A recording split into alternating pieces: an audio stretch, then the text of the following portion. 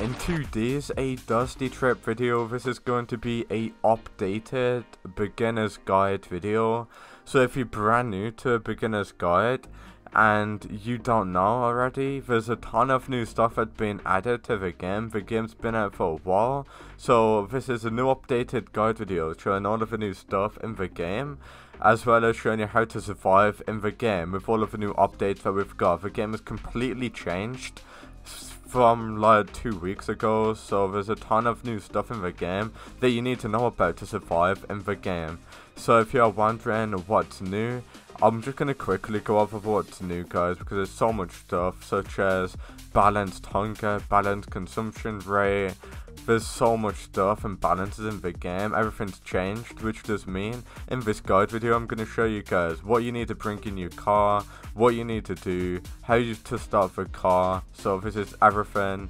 If you are watching this video, watch all the way to the end and you'll be able to know everything about the game. So let's get stuck right in, guys, by showing you how to play the game in a in a Dusty Trip. Let's get started, guys.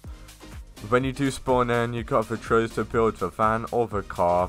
The van is behind the building. I highly recommend you building the van.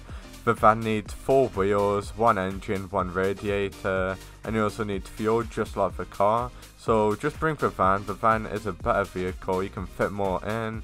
Believe it or not, it's faster than the car, believe it or not. So yeah, if you want to clean the van, use the sponge like I did. Get the engine just go inside of the van, sit down and place the engine right there like I did. Then sometimes, guys, in the new update, like the gas canister does actually get stuck, but if you keep on trying you can bring it out like that. So the gas goes right there, just fill it up, guys, by left clicking. I'm going to show you guys how to rotate and headlights and everything in just a moment. But yeah, the radiator goes right there. You can obviously see the radiator needs water, the engine needs oil, the car needs gas. So go ahead, just put on everything on the car. The game's just so buggy. But yeah, we need to put on the headlights, guys, as well. So if you want to put headlights for the van, I'm going to do that right now, guys. So the headlight is right there, put it on. And I'm going to show you how to turn on the headlight. Make sure you bring spare parts by pressing Z on your keyboard to attach stuff to your van. Press R, put the handbrake down, and then you should be able to drive. The handbrake is usually down roll. Pick up an item by pressing F, hold right click and move your mouse to actually rotate stuff. Pick up the headlight and left click on the headlight to turn it on, or you can press a button in the van like I done to turn on the headlight. That's how you drive the van. Here's all of the events that are new in the game. Heatwave event, Eclipse event, Sand Bug event, as well as the other event in the game such as the Storm event and Car Troubles event. So these are the events that you need to survive from. You can survive, oh, and there's also tornadoes in the game. So if you want to survive from a tornado, just drive away from it, just randomly spawn. Heatwave event is pretty much pointless. Eclipse event, look away from the sun and you should be chilling. Sand bug event, just basically stay away from the sand bugs and you should survive that. The most annoying events in the game are storm, tornado and sandstorm. If you want to survive yourself from a sandstorm event, make sure you've got all of the doors on your van or car and you should be fine. You can hide from sandstorm event from hiding in buildings. If you're basically outside in a sandstorm, you're just gonna slowly take damage.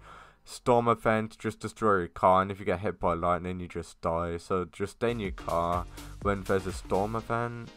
And all of the other events are pretty much pointless, guys. Like if you die to an eclipse, you're just dumb, because if you stare at the sun, you're literally just gonna die, guys. So yeah, basically what you want to do, guys, in the new update, there's been a balanced hunger. Make sure you are always eating food, guys. Your hunger will always go down really quickly. Please always make sure that you attach food to your car now. So if you're new to the game, before you didn't really need hunger, now you need hunger. So always make sure you check your hunger. you don't really need gas, oil and water as much.